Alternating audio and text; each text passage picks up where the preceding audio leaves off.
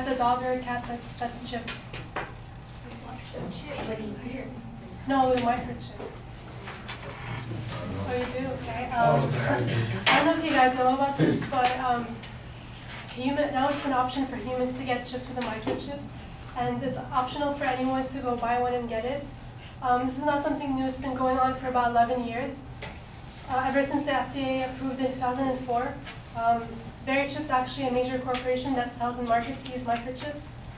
It's actually one of the first companies also, and primarily for the use of pets, and made these chips.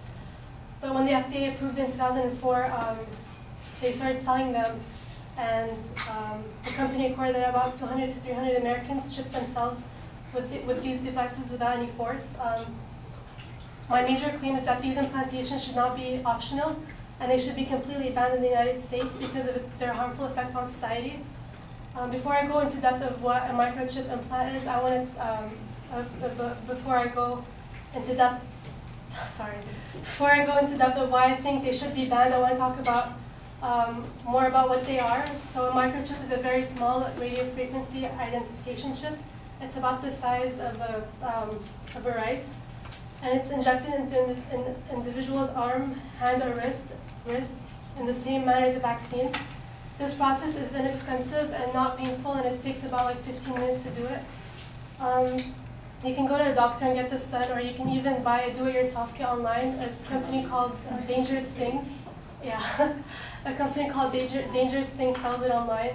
You can buy the kit and do it yourself. It's actually very cheap, only $44. Some of them are more expensive. It depends on the quality that you want. You might ask yourself, why in the world would anyone want to chip themselves? There's actually a lot, I'm not going to lie to you guys, there's a lot of benefits to chipping yourself. For example, if you got kidnapped, it can save your life, or if you are suffering Alzheimer's patient, it can track your medical records. If you work in a high security building, it can give you access. It can help you make purchases. There's actually a really famous nightclub in Spain. It's called the Baja nightclub. I don't know if you guys heard of it, but it offers its VIP members to get chipped. So instead of using their credit cards, they can just use their arms to scan to buy drinks with their arms.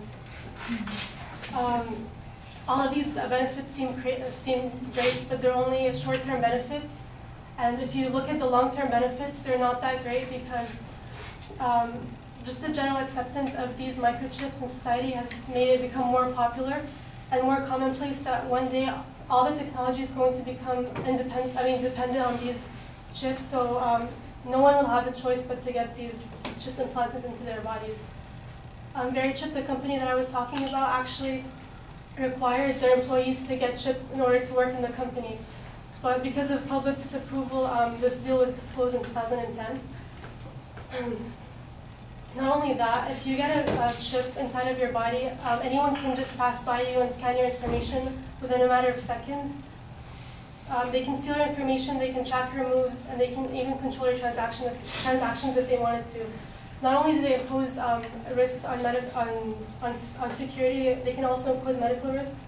They can interfere with pacemakers. Even though the FDA approved this in 2004, they have actually discovered that if you have a pacemaker and a microchip inside of your body, the signals that each of them emits interfere with one another and can cause potential harm to your body. There's also a study in the Reading University in the UK that about 1 to 10% of laboratory animals developed cancer because of this microchip. Most of them were tested on rats. And also, there's a lot of reported incidents of dogs getting cancer because of these devices. And the company Verichip is being sued by many pet owners. Microchips can also cause bodily harm, because once they're implanted into their body, it's going to be hard to remove because they get intertwined with the tissues inside of your body. So you would require surgical procedures to remove these microchips. So basically, you're stuck with these for life. So I'm warning you guys, don't let this get into your head. Yes, it does have some benefits, but it does have some harms. We don't want to be cyborgs in the future. We want to be normal humans. So yeah, so these implantations should not even be optional. They should be completely banned in the United States.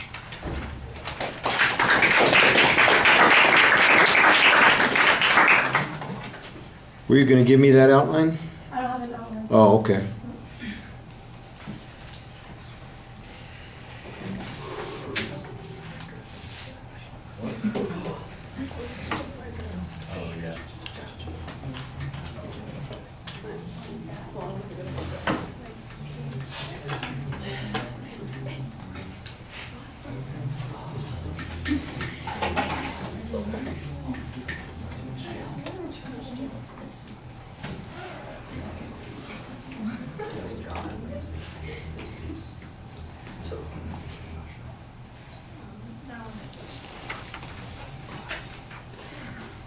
All right, well, the proposition is clearly identified, but it's a claim of policy, so that's kind of outside of the purview of what we're talking about.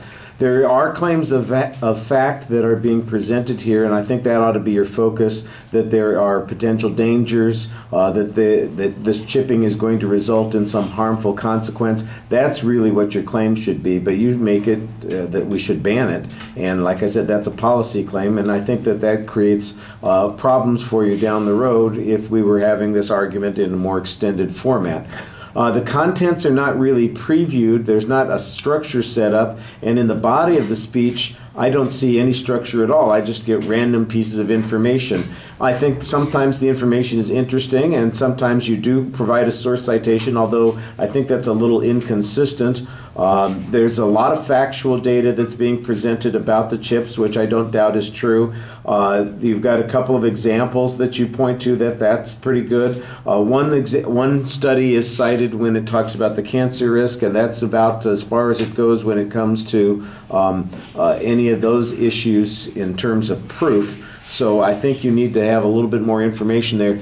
This shouldn't be that hard to put together. Like we talked about this the other night when you came by, and we had this discussion. The argument is this is dangerous, and why is it dangerous? One, it's dangerous because it's going to create a demand for people to do that, and you made that argument in there, and I think that that's a good argument, but it needs to be a lot more developed.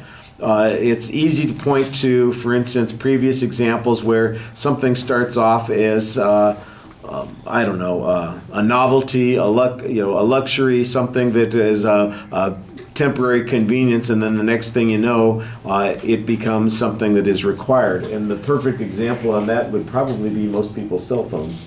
10 or 15 years ago, yeah, it was. If you wanted one, that was great. Nowadays, you're an inconvenience to the rest of the world if you don't have a cell phone, and you can't even get some things done because you have to have an app to get those things done. So I think there's a good argument to be made that says if we cross this threshold, we won't be able to turn back. I think that argument needs to be developed. And then the other argument is there's a problem with that because that information would be vulnerable or problematic in some way, and all I got were assertions on that. You talk about how people could steal your information and scan you at random. I don't know how that happens, if it's possible. It's all asserted, and I think you need some data on this, or at least an expert who believes that this is true, and you can quote that person, and we can rely on their authority as a way of judging whether or not there's a real problem here. Like I said, I think you need to have a stronger organizational pattern. That's the big issue. On presentation, you do sound like you're trying to rush through the speech and just get it done, and I think you need to slow down a little bit, talk to us, explain the concept. If you get it a little more organized, I think you'd have a stronger argument, and then you need evidence in key places to be able to advance your claim. All right, thank you.